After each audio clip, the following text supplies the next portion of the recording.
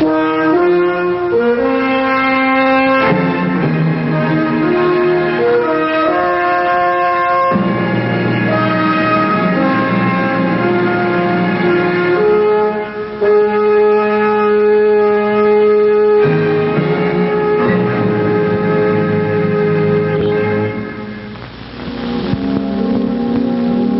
this day, man sailing the oceans relies on an invisible force to guide him: magnetism.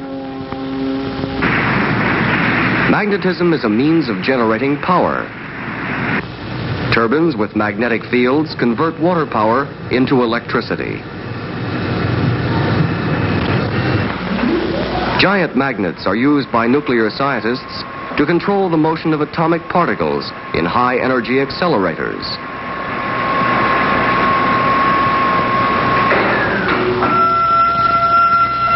Man has long been familiar with magnetism. The Greeks first encountered it in a district called Magnesia, from which our word magnet is derived. Here, more than 2,000 years ago, rocks were found that seemed to possess a magic power. They attracted iron.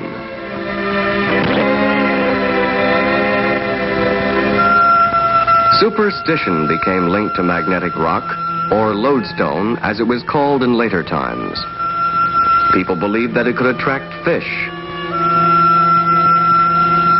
Lodestones were supposed to put demons to flight.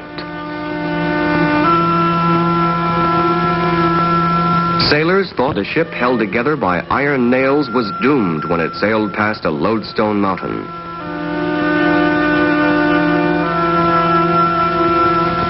Then man began to study magnetism scientifically.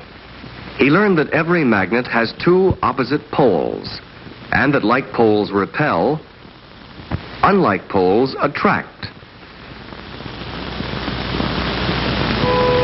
William Gilbert, physician to Queen Elizabeth, published the first extensive study of magnetism in the year 1600.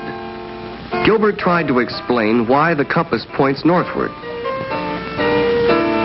He suggested that the Earth's interior is composed of lodestone, and that the Earth itself acts as a giant magnet. He believed that a field of magnetic influence surrounds our planet, and that this field moves the compass needle. Today we know that all magnets are surrounded by magnetic fields. The fields are invisible, but a demonstration with a bar magnet and iron filings can make them reveal their form. The filings line up along curved paths called lines of force. A field much like this, as if a bar magnet were buried in its core, surrounds the Earth. Theoretically, this field extends to infinity, but its strength decreases rapidly with the distance from Earth. The source of the magnetic field is not magnetic rock, as Gilbert suggested. Today we believe that the interior of our planet is far too hot to retain permanent magnetism. The Danish scientist Ørsted was among those who explored the true source of magnetism, when early in the 19th century he studied another natural force, electricity. Ørsted found that magnetism and electricity are related. This can be seen when a compass needle is deflected by an electric current. Then, in 1823, the Frenchman Ampère discovered that when he sent electric current through a coil of wire, he produced a magnetic field like that of a bar magnet. This showed that electricity is a source of magnetism. The English scientist Michael Faraday in turn demonstrated that magnetism can produce electricity. He built a generator called a dynamo, in which he rotated a metal disc through the magnetic field of a horseshoe magnet. This generated an electric current. When the magnet is replaced by a coil of wire carrying electricity, the coil, through its magnetic field, generates the same electric current.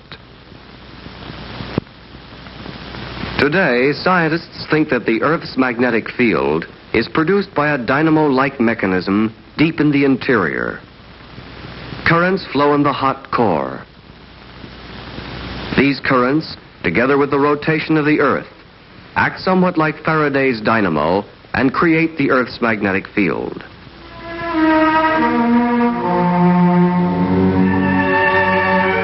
Throughout the world, the study of geomagnetism is carried out in specialized observatories. These observatories are built without iron or steel, so that magnetic measurements will not be affected. Before approaching the highly sensitive instruments, scientists must leave behind all magnetic objects. With the help of these instruments, geophysicists try to answer many questions. Is the field uniform, or does it differ from place to place? Does it change with time? And if it does, why? The key to these problems lies in precision measurements of the magnetic field, measurements of its intensity and direction. The horizontal direction of the field can be demonstrated with a compass needle. The needle does not generally point to the geographic or magnetic poles, as many people believe. Instead, it is given its direction by the magnetic field, which is irregular. For instance, in Los Angeles, the needle points 15 degrees east of true north, whereas in New York, it points 11 degrees west. We measure the horizontal direction of the field by determining the difference between the direction of the needle and true north. The vertical direction of the field can also be demonstrated with a magnetic needle. The closer the needle moves to the magnetic pole, the more it dips. The angle of dip indicates the vertical direction of the field. The basic instrument for the scientific study of the magnetic field is the magnetometer. It measures the field's intensity and direction with great accuracy. Essentially, it is a very sensitive compass in which a small bar magnet is suspended on a gold fiber. By observing the direction of the magnet, which acts like a compass needle, the scientist measures the horizontal direction of the field. Intensity, or the force exerted by the field on a magnet, can be measured by observing how fast the magnet oscillates when moved out of its position of rest.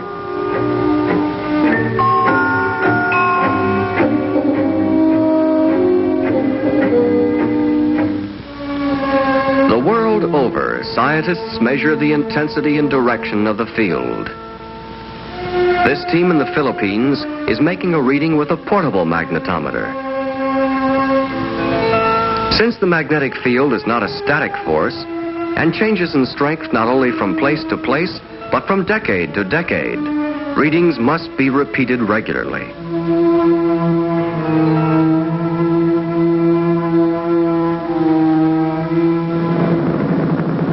Today, the geophysicist can make detailed and specialized surveys in almost any location. These new techniques are especially useful in mapping permanent local distortions in the magnetic field. Such distortions are caused by variations in the composition of the Earth, for example, by deposits of iron ore. But measurements on land can cover only 1/4 of the globe. The field must also be mapped over the oceans. An airborne laboratory has been designed specifically for geomagnetic surveys. Its heart is an electronic magnetometer mounted in gimbals to compensate for the motion of the plane. Readings like this are also made on ships, but the plane, with its greater speed and range, now makes it possible to map in a few hours an area that previously would have taken weeks.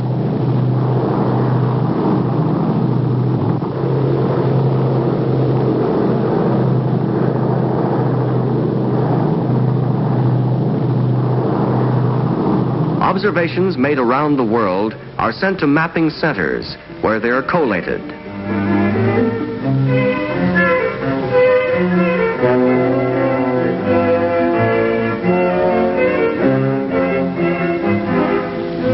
The observations are transferred to punch cards and analyzed by electronic computers.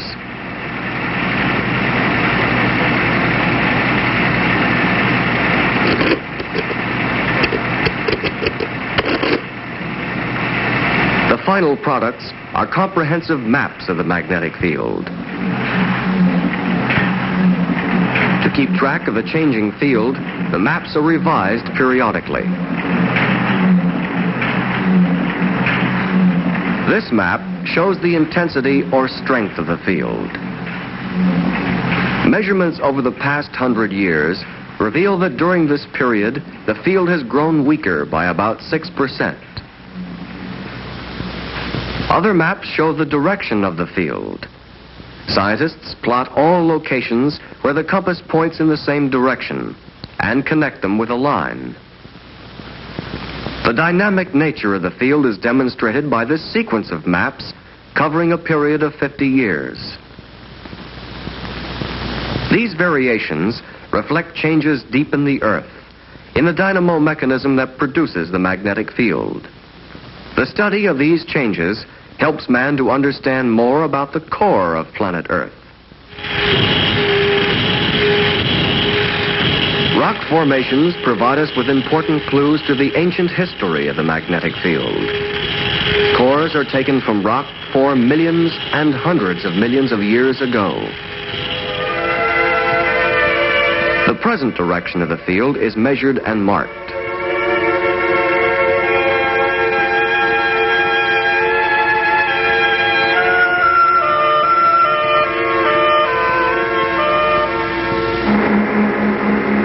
In the laboratory, the rock cores are prepared for examination.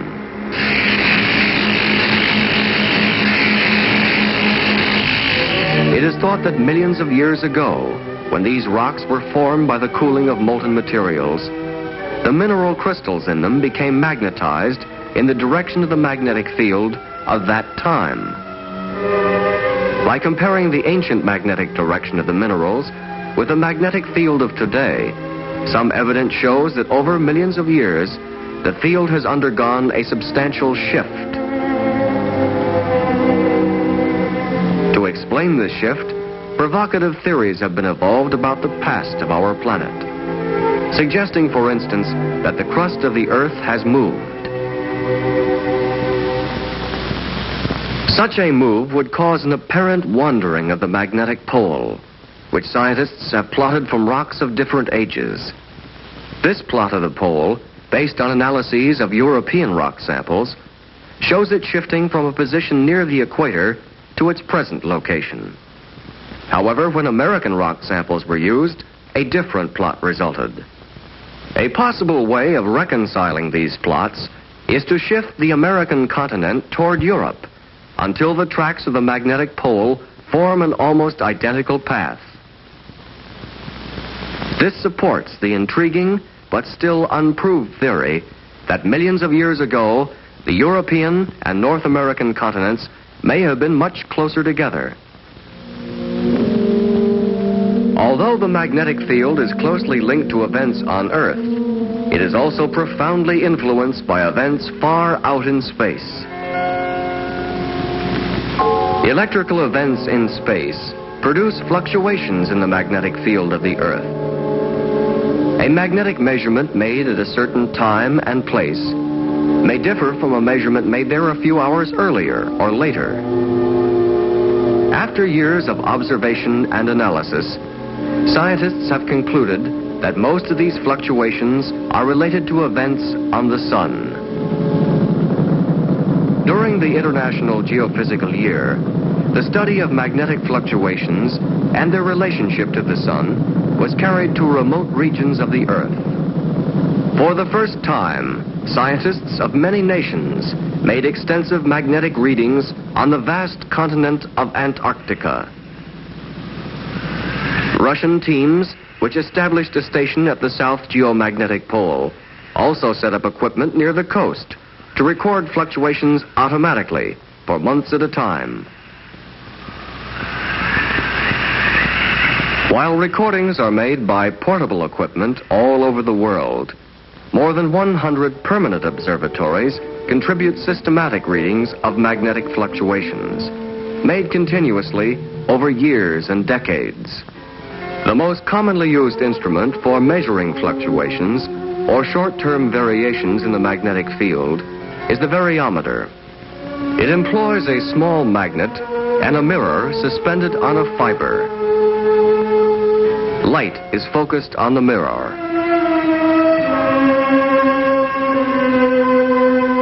As the magnetic field fluctuates, the magnet, and with it the mirror, oscillate.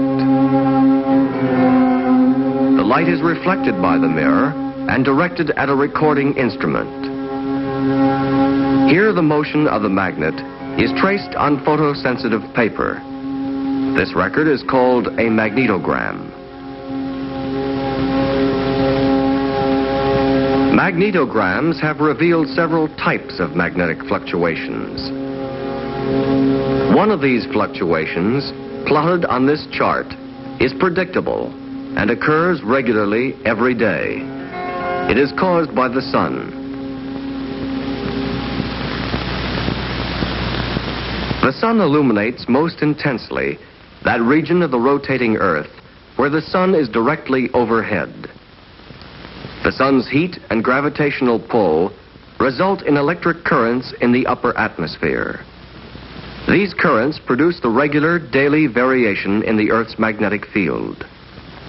The sun, moreover, is a direct source of irregular and unpredictable magnetic disturbances. Our nearest star is a violent and explosive concentration of hot gases. From time to time, explosions occur in the sun's atmosphere and eject into space invisible streams of charged particles.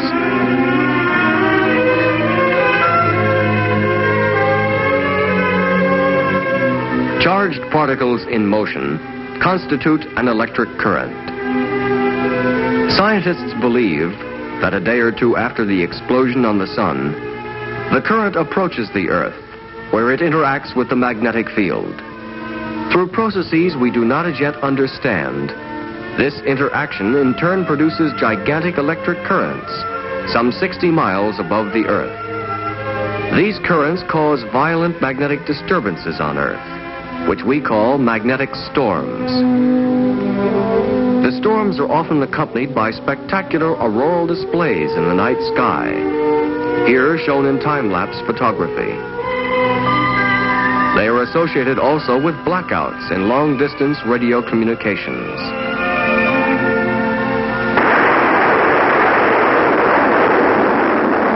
Today, new techniques provide direct information about magnetic storms. Sounding rockets have detected and measured the electric currents that are thought to produce the storms.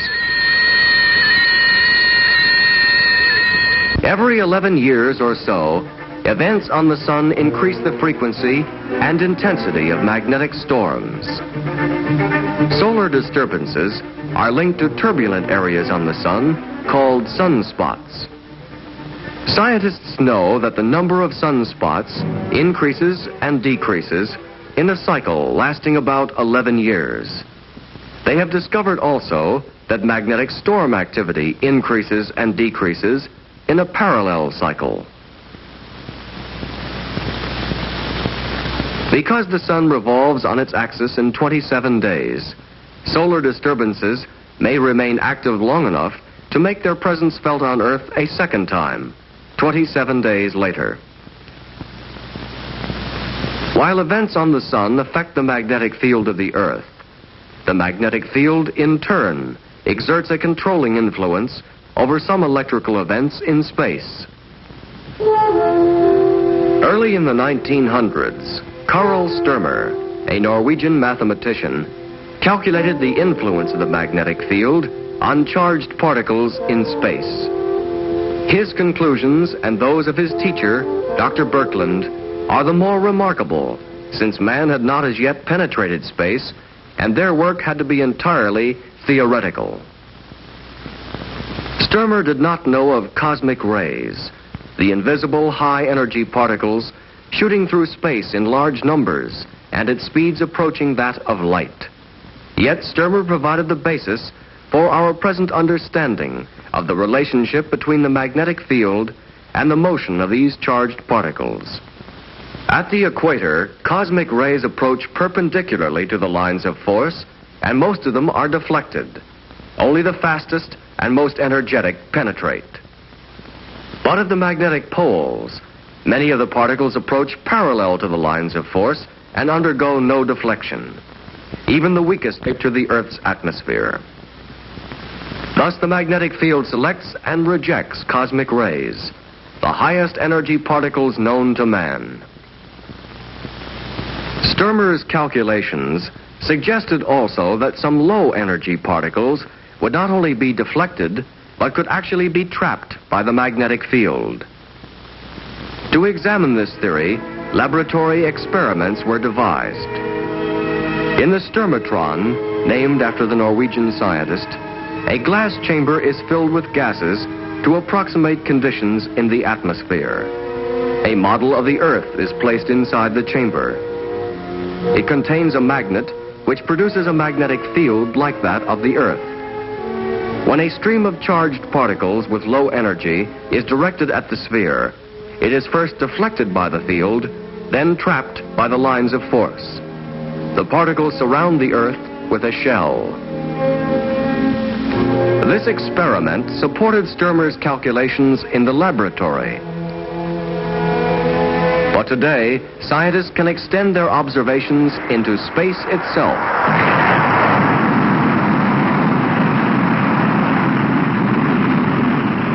Data reported back from satellites and space probes led to a dramatic discovery. The Earth is surrounded by great zones of charged particles, mainly from the sun, which are trapped in the magnetic field. These are the Van Allen belts, extending some 50,000 miles into space.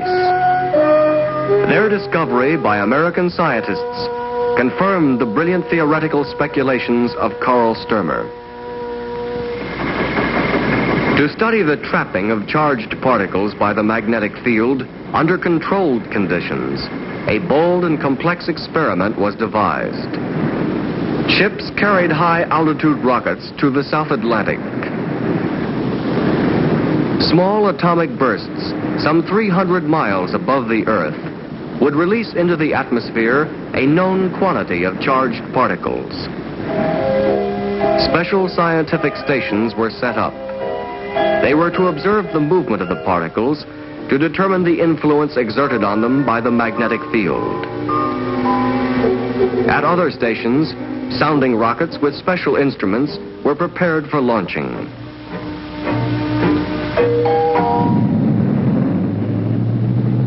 On shipboard, shortly before firing, last-minute checks on weather and atmospheric conditions were carried out.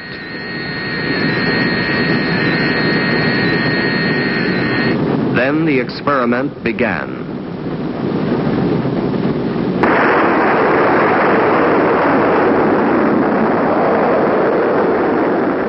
The atomic bursts released charged particles into the atmosphere.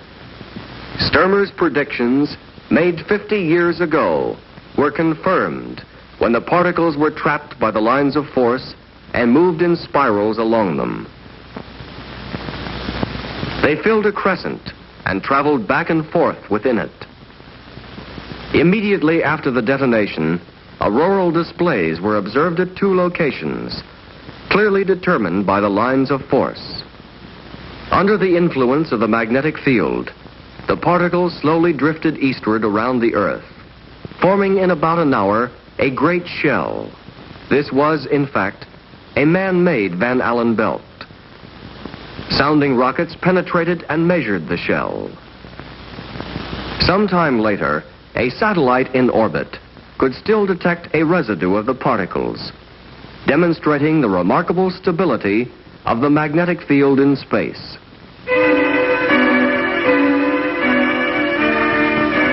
Scientists throughout the world continue to explore the Earth's magnetic field.